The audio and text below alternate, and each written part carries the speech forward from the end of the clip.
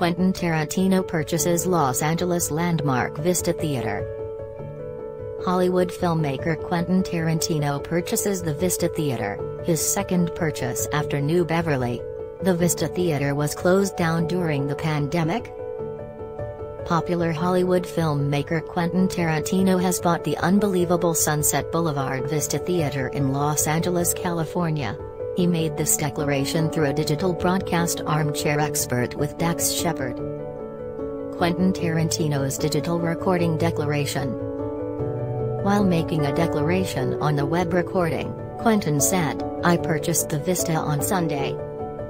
We'll presumably open it around Christmas time. What's more, once more, just film. It's anything but a recovery house.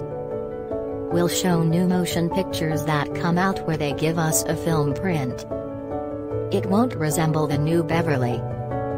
The New Beverly has its own energy. The Vista resembles a crown gem sort of thing. We'll show more established movies, however it will resemble you can hold a 4-night commitment." Be that as it may, the director has not made any further disclosures yet. He appears to have plans in regards to the theater. Later he added, "And I am not discussing the lazy boy, request nachos and margaritas. I really like the Alamo Drafthouse a great deal, however I have a family room. I need to go to the theater." Tarantino had recently bought the New Beverly Theater in 2007.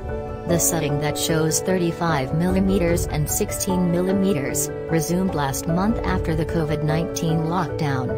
Vista is the subsequent venue bought by Tarantino after New Beverly. The Vista Theater was shut down during the pandemic circumstance.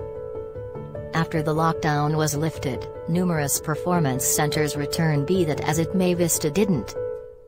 The proprietors appeared to make arrangements for the auditorium yet couldn't think of any.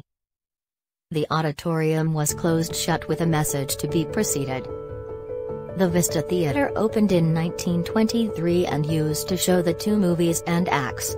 It has a limit of around 600 seats. Tarantino's book. Discussing his expert front, the Oscar-winning chief as of late stood out as truly newsworthy for distributing his first novel, which is an augmentation of his film Once Upon a Time in Hollywood. The film depends on a maturing entertainer searching for importance in the last part of the 1960s, while a novel is the itemized variant of the film where he may have added components that couldn't be displayed in the film.